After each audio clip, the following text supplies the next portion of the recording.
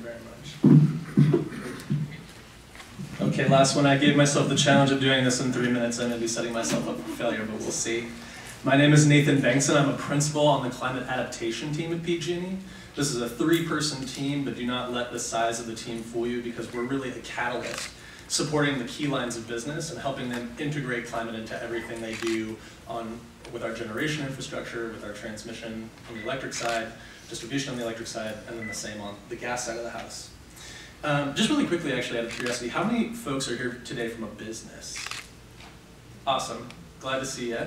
And let's keep doing more of that. We obviously have a huge role to play, PG&E in particular. What we really try to be is a translator of all of California's really rich, exciting climate data. There's really, really good resources in this state. And our engineers are really good at managing our infrastructure. But we need to be the ones to help empower them with that climate information to make sure that they're planning in a climate smart way for the future. So one of the ways that we're teaching a man to fish is by developing a set of tools that essentially will allow them to do the kind of climate adaptation analysis that we think they should be doing on every project.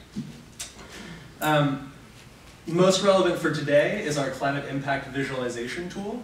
This essentially pulls all of the climate impact data that's available in the CalAdapt tool and overlays our infrastructure on that tool. So we can literally see what the climate impacts are expected for 2030 and 2050 and right where our infrastructure is.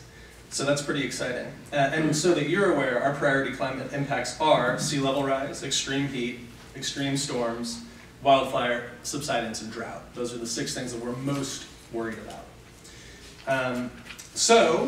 The climate impact visualization tool is relevant today because we began piloting it, and one of the early use cases has to do with the electric transmission line asset Bay Waters project. Many of you probably are very aware of the transmission towers that line the bay in this part of the bay.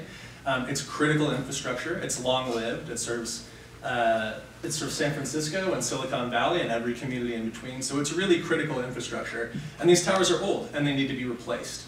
So the engineers, like I said, they're really smart folks. And they came to us and they said, we think we probably need to build these higher. I mean, this infrastructure is around for the better part of a century. We understand that climate change is an issue, but we don't really know what exactly we should do, what's out there. And we said, great, we are designed to help you with exactly this problem. So we went ahead and we applied the climate visualization tool to their assets. We did a map of where sea level rise was expected to be greatest. And then we also layered in some of the other factors like waves. We used a 500-year flood threshold as well. And we stacked it all up to make sure that we had the right height of expected impacts. And that was 9.8. Now, I want to say that that is the 87th percentile expected impact. And so we took a look at the state's sea level rise guidance, the H++ scenario, which is the 99th percentile. And we thought about how important this infrastructure is. I mean, it really is the electric backbone for all of the Bay Area. And so we said, let's do that. So we went ahead and said, let's go for the 10.5 feet. And that was incorporated into the design. So as this project rolls out over the next 10 years, it's a lot of towers over a long time, that'll be incorporated.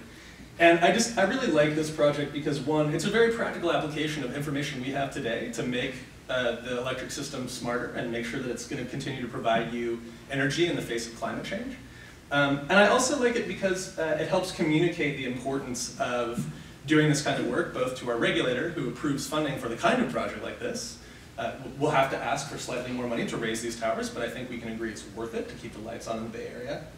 And then the last thing I'll say is just, for those of you in the room who are either staff or leadership at many of the cities and counties and other jurisdictions here, thank you. We benefit and we can serve you better when you already have done the hard work of making a plan for your community. So keep it up and reach out to us. We want to help you and you can help us too. So thank you very much.